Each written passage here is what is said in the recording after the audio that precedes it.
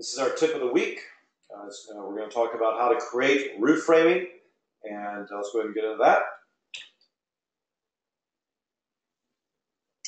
So to create roof framing, you basically first need to set up and place the framing.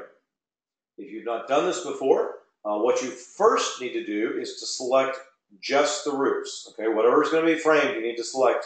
And then once you've done that, you can then go to your design menu, go down to Roof Extras, go down to Roof Maker, and go down to Roof Wizard.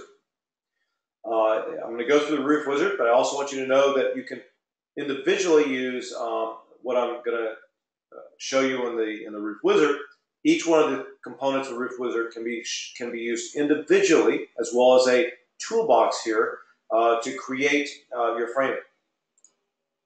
So if you're using a Roof Wizard, you can actually go through and configure your rafters, including the width of the rafters, the height, the eave angle, the soffit angle, the type of line type you want to use for the axis, how you want the spacing for your rafters to be defined, whether you want to add an extra rafter to big gaps, how you want to join the rafters at the corners, whether you want to stagger it on slant edges or not. Also, double rafters on windows. So in other words, you've got a skylight, you want double rafters around that skylight. And also minimal distance between rafters and the material and the layer.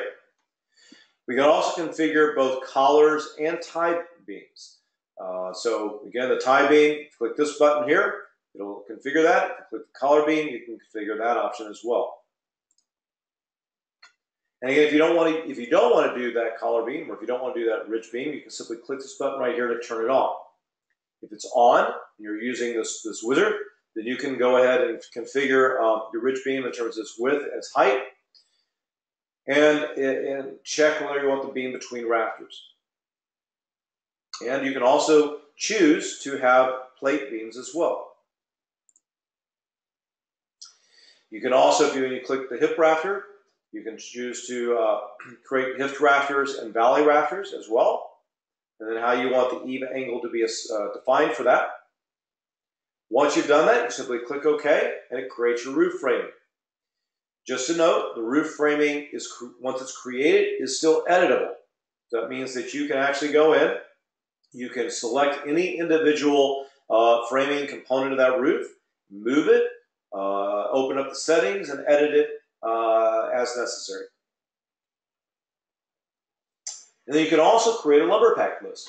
This is a great option if you want to track this for pricing purposes. And in fact, this is going to become really very important as we move into ARCHICAD 22, because with ARCHICAD 22, we can do more than just go down to listing our component list for lumber packs. We'll actually now be able to associate costs with all of the components. So we can actually start tracking costs, labor costs associated with the lumber pack, and begin to get an estimate for that as well.